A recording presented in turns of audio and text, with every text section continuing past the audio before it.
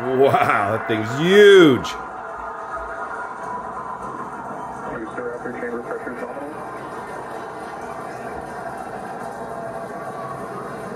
SpaceX, Pete, they got it off after a hold at T-minus 40.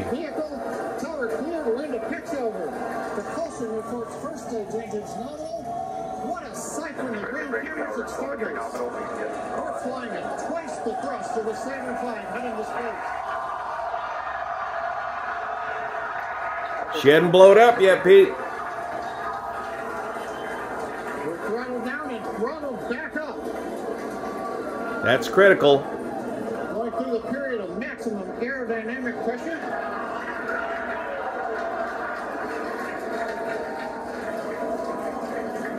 As the velocity increases, the density of the atmosphere is decreasing, lessening stress on the vehicle. The call out, max Q now.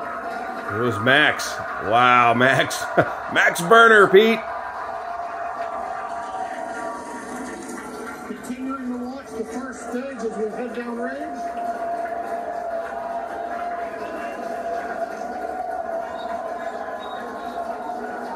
Seconds into flight. Our next major activity is going to be set down of the first stage. Just incredible to watch with Starship. Just chills. I remember when they all made us watch John Glenn get off when I was in elementary school, and it was like, oh my God, we're a great country. You know, we're beating the Russians. They had Sputnik. We've got this. Wow. Morgan, that's exactly what Musk Can they have talks separation about, is there? trying to think about the future once again with aspiration and not fear. This certainly points to that kind of moment. Listen, you can say what you want about Elon Musk. You can say what you want about Tesla, about Twitter. But when it comes to SpaceX and the space industry, and specifically this emerging, burgeoning, fast-growing commercial space sector, there's SpaceX and there's everyone else. And that is in evidence right now as we're watching this historic well said. flights take place of Starship. This is incredible. This is history in the making, as the most powerful rocket ever built is now flying and making its way to orbit for the first time. At about 3 minutes, guys, you're going to see this booster. If things go according to plan, it's going to separate from the Starship transportation spacecraft. It's going to fall back to Earth for a controlled landing in the Gulf of Mexico, and you're going to see that Starship structure that was on the top of that. Is that going the way it wants to be going? Its own engines. It's going to move deeper into space, and it's going to start pushing towards those orbital speeds. Has it already separated, Pete, or is it flying to pieces? So the whole thing's going to take about an hour and a half, right? Obviously no personnel on board. Nope. And there's no cargo this time. That's right.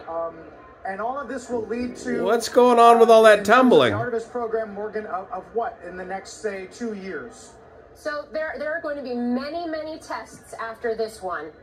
As I noted before, this is a system that is designed to be reusable. They're not testing the reusability aspects on this flight. That is not part of this mission, but you're going to see those tests. You're going to eventually see tests that do involve crew. You're going to see tests around the moon, and it all goes according to plan. And there's other things that have to happen too for Artemis. But you could see this system as soon as... Is that separation, Pete, or is that... But as soon as 2025, basically take astronauts... An anomaly, as they say. From lunar orbit down to the surface of the moon. It's a $2.9 billion contract for SpaceX with NASA. It's the human landing contract. And it's just one example. They're still cheering down there. In many ways that this Starship system is going to be used both for government purposes and for commercial purposes. It's very disruptive what the capabilities of this are going to be. The last thing I would say is it'll be used for future Starlink launches too.